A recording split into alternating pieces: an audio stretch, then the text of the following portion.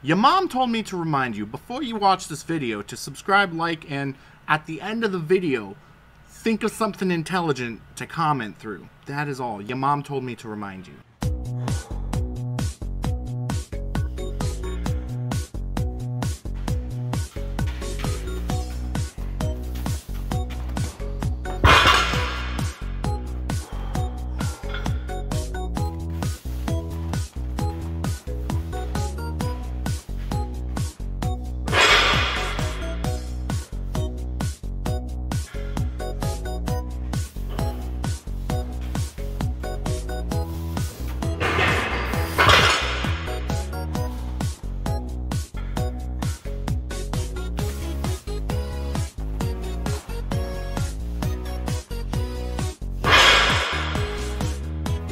I figured if I'm gonna be busting out the farmer handles for grip training, I might as well get a little cardio in there as well. Not to lose weight, but for the GPP, increase the greater potential for higher reps and AMRAPs, meaning more gains per AMRAP, shenanigans such as that. Because if you're able to do more, you're able to get more. About as much as you can put in as you can get out. So a little bit of cardio helps.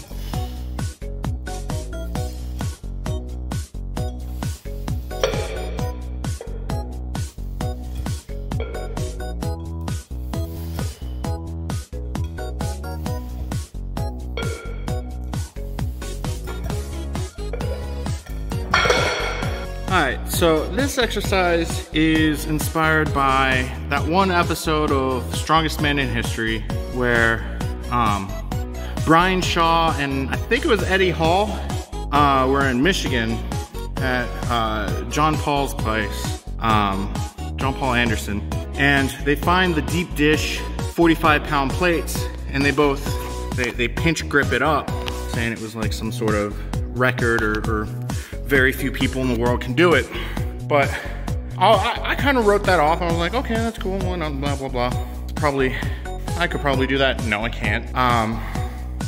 So with this exercise, I watched one of Brian Shaw's grip videos that he did for Redcon 1 back when he was sponsored by them. And he explained that all the time, a lot of your grip movements focus on these 4 fingers. So a lot of rows, I have my thumb up, that isolates the back. Lat pull down, same thing. Your thumb doesn't get worked as much as your regular fingers. And a lot of, when you grip something like a deadlift, you grab the bar with these 4 fingers and then you pull the thumb on top. That's almost like a 3-fingered hook grip for people who don't like breaking their thumbs. So I've noticed that in my deadlifts, when my grip fails, usually, well, even sometimes when my grip doesn't fail, a lot of times my thumb will come out and I'm basically just holding it with my 4 fingers. If I can increase the weight in which my thumb doesn't come out, then I'm going to be able to have a stronger attachment point to the bar.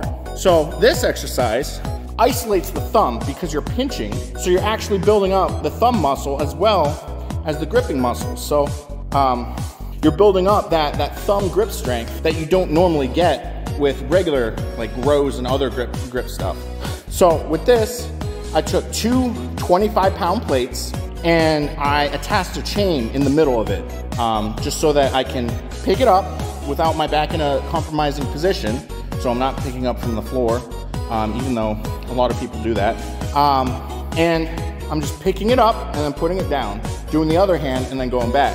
So it's gonna build up a lot of this thumb grip strength that I have been neglecting for a long time and may be part of the root of my grip issues. I don't know. There's no grip expert in the world, so you can't really be like, hey, what's wrong with my lifts? Is it my grip? What's wrong with my grip? What am I missing from my grip? Might as well just make the whole thing strong and not have any weaknesses. So we're gonna avoid that. Let's get gripping away.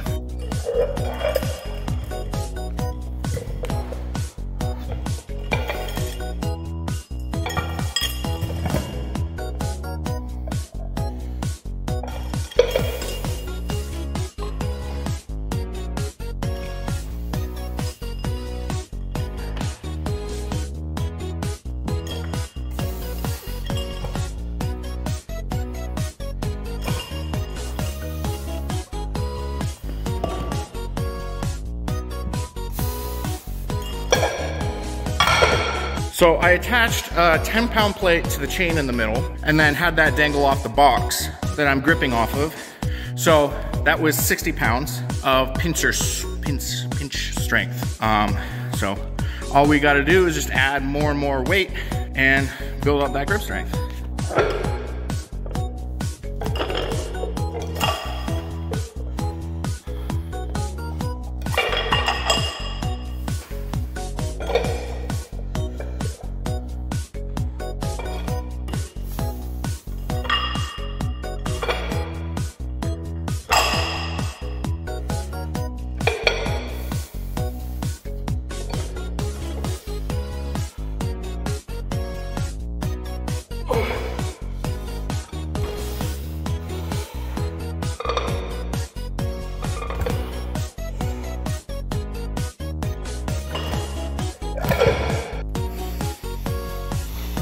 So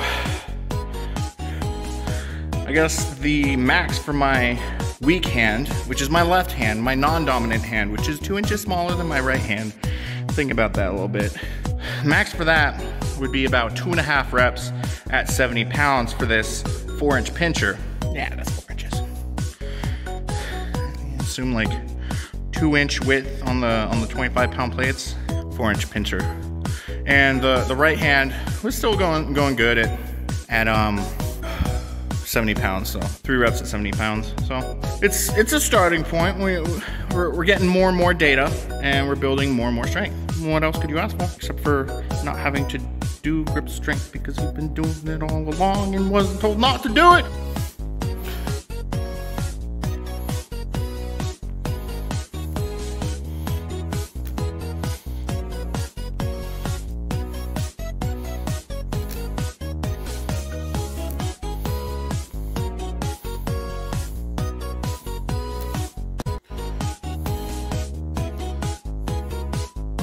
Goal of that one's basically just trying to curl the band into the reverse hyper machine with just the thumb. There's always going to be a little bit of finger action going when you're clenching your thumb pretty hard. So as long as your fingers aren't pulling the band to the 1,000-pound table, you'll feel the pump in your thumb muscle, forearm part of your hand, arm extremity.